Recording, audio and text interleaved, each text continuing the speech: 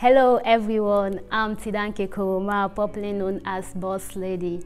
Currently, I'm a final year student pursuing a BSc degree in banking and finance.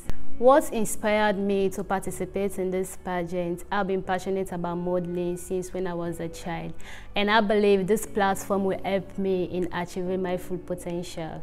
When I become the next Miss UNIMAK, I will use my voice to advocate for young girls in the society. I'm counting on your support. Please support me in achieving these necessary skills of mine.